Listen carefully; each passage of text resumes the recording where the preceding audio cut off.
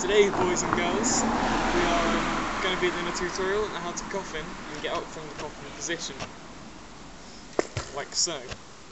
See it cruising around. This way.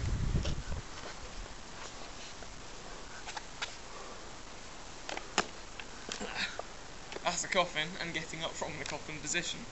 Let's see it moving.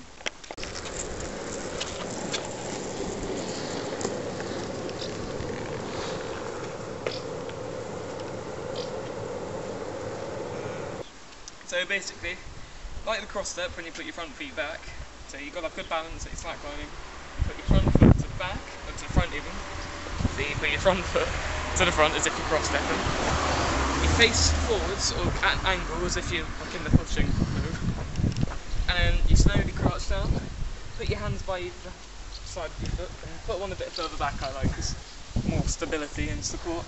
And then there, it's just easy to lie down and just spread your legs.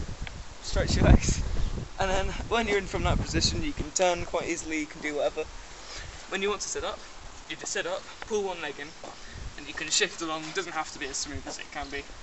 You put your foot where you normally would, with your other hand, like when you're doing a bro, to get more views. You just put your other foot back by your hand, and that's how to get up from the coffin.